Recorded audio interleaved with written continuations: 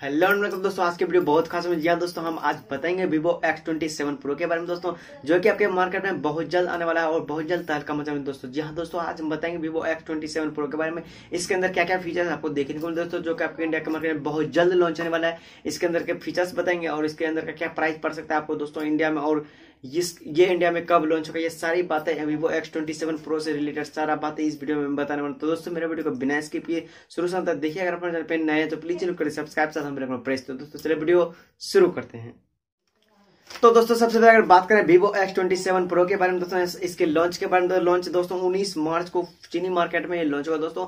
But अभी India के market में कब लॉन्च होगा तो इसके बारे में कंफर्म लीक नहीं हुआ। जैसे लीक होता है वैसे मैं वीडियो बना डालूंगा दोस्तों।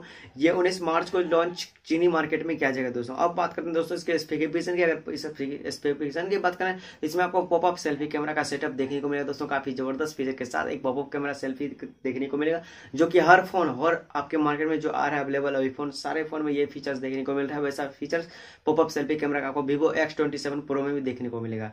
अब यहाँ बात करें दोस्तों डिस्प्ले की, तो डिस्प्ले आपको 6.7 इंच का फुल HD डिस्प्ले देखने को मिलेगा, जो कि काफी अच्छा और जबरदस्त होने वाला है दोस्तों, जो ग्लास के साथ आने वाला है। और बैक पैनल की अगर बात करें दोस्तों, बैक पैनल काफी मेकिंग और काफी सजावट, काफी जबरदस्त लुकिंग के साथ ये फोन आने वाला है। अब यहाँ पे प्रोसेसर की बात करें दोस्तों, प्रोसेसर यहाँ पे स्नैपड्रैगन 710 का प्रोसेसर आपको देखने को मिलेगा, जो काफी पुराना भी है, काफी अच्छा भी प्रोसेसर है दोस्तों, जो कि स्नैपड्रैगन 710 का प्रोसेसर आपको देखने को मिलेगा।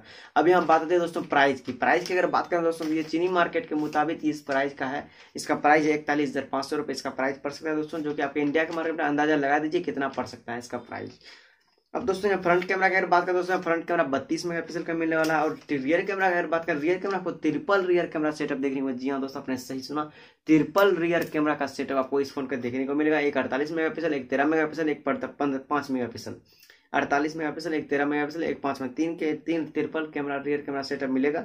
48, 13, 5 का आपको इसमें देखने को मिलेगा दोस्तों। अब यहाँ रैम की अगर बात करें तो रैम यहाँ 8 GB रैम मिलेगा दोस्तों। और स्टोरेज की अगर बात करें दोस्तों, स्टोरेज 256 GB।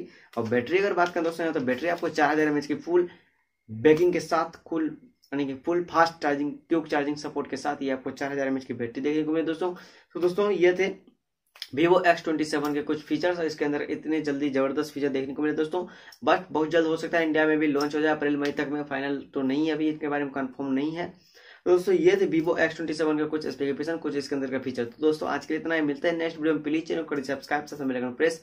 मिलते हैं नेक्स्ट वीडियो में। आपका दिन सुबह से। Thanks for this video.